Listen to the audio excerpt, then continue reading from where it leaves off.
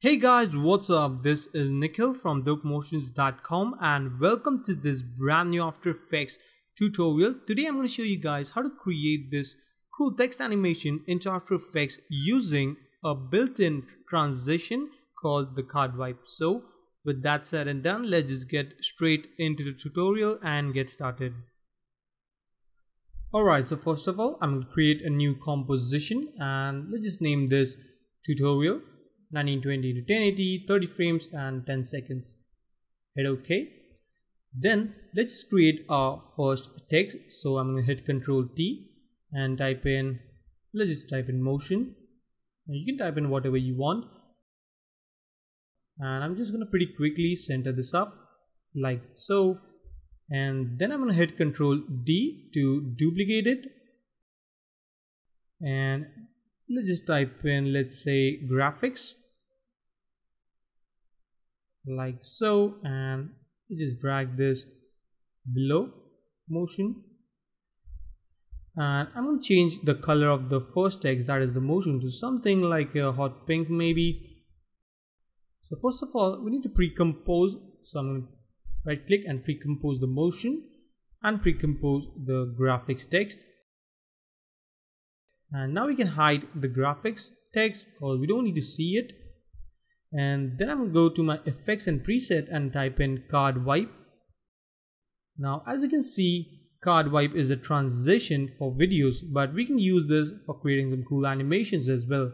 So you can see right off the bat, if I increase the transition completion, you can see this cool kind of a transition happening, but it's happening on a single text. So we need to select the second text as well. So where it says the back layer, I'm going to select 02, that is a second text. And now you can see transition is happening from the first text to the second text. And this can be really helpful for creating some amazing effects. So now we can crank up the rows. So we get some different effect, which looks really nice. You can also play around with the columns and create some different effects. But for now, I'm going to set the columns to 50 and the rows to 20. So now we need to make it a little bit of more random, because you can see the transition is happening from left to right. So now you can increase the random seeds, that is timing randomness. Then I'm going to keyframe the transition completion. So I'm going to go to very beginning of the comp and create a keyframe on the transition completion. Then I'm going to come to, let's say, 2 seconds and set this to 100. So now we have a basic transition happening from the first text to another, something like that. So now I'm going to go directly to the position jitter, and there we have some really cool parameters that you can play around with. X jitter amount, the Y jitter amount, and crank it up, and we're going to take at this a bit later. So for now, I'm going to just work with the Z jitter amount. You can see. So I'm going to come to the beginning of the comp and set a keyframe on the Z jitter amount. Go to 1 second and set this to, let's say, 15 should work good. Then I'm going to go to the 2 seconds and set this to 0. So now, if I pretty quickly, you can see, we get this really cool looking transition or morphing, whatever you can say, but it looks really nice. So I just select this keyframes pretty quick and ease them by hitting F9 on the keyboard. So you can see it looks really interesting. Now what I can do is I can just Ctrl D to duplicate this layer and add a different color. So we can just add a fill on it like so. Maybe I'll change the color to something like an orange, which looks good, and play around with the timing randomness. So let's just set this to 0.7. So there we get some randomness, and you can see it looks really nice. That orange accents onto the red layer looks really nice.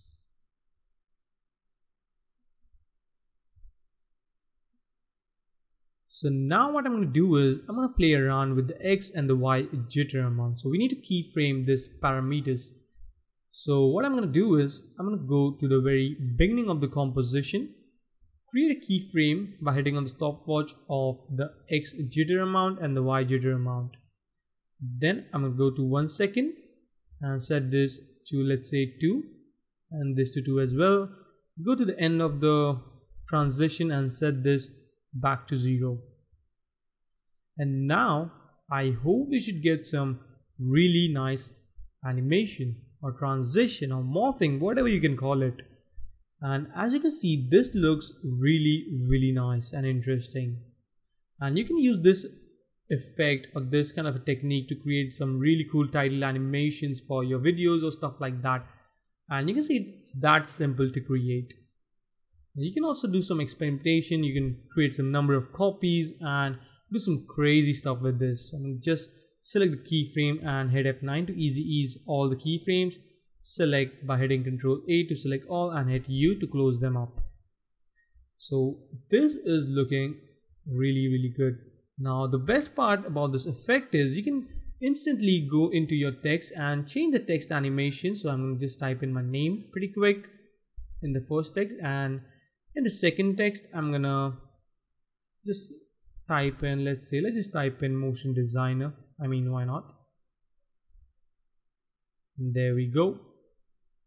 And now you can see instantly we get this really cool effect. So you can use this in any kind of text you want. You can change the text whenever you want, add more stuff, add more text. You can also add, like images if you want, and create this cool stuff. So this effect has quite a large, quite a large amount of things that you can do with this effect. So, and it is very helpful, and you can see it hardly took us 5 minutes to create this cool title animation. So this can be really handy to design. Now one more thing you can do with this thing is, let's say if I just add glow into my second layer, that is the duplicated layer, it will just make this pop out a bit. So I'm gonna set the threshold to, let's say, maybe 70 should work good. Yep, that looks good. The glow radius to 15 and the glow intensity to 2. And you can see that glow makes it looks even a bit better.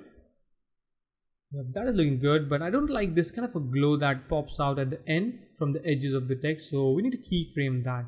So what I'm going to do is I'm going to go to very beginning of the comp and set the glow intensity to 0. And then I'm going to go to 1 second, that is the middle of the animation, and set this to, let's say, 5, or maybe 5 is a bit too much. Maybe I'll keep this to 3 and go to the end of the transition and set this back to 0. And now you can see our animation looks even a bit more better. It kind of pops out and give that really cool look to it. You can also play around with the rows and columns if you want to, and create some abstract looking effects, or maybe more kind of a dynamic effects if you want to. This may slow down your system a bit because it takes a lot of memory. So, but it's okay, get this some really nice effects. You can follow me on Twitter, Instagram and Facebook if you want to see what's coming up next on my channel and stay updated with me. So as you can see, it looks really nice. So I hope this tutorial was helpful to you guys, and if it was, don't forget to subscribe, comment and like, and I'll see you in my next video. Till then, take care and thanks for watching, guys. I might look like this.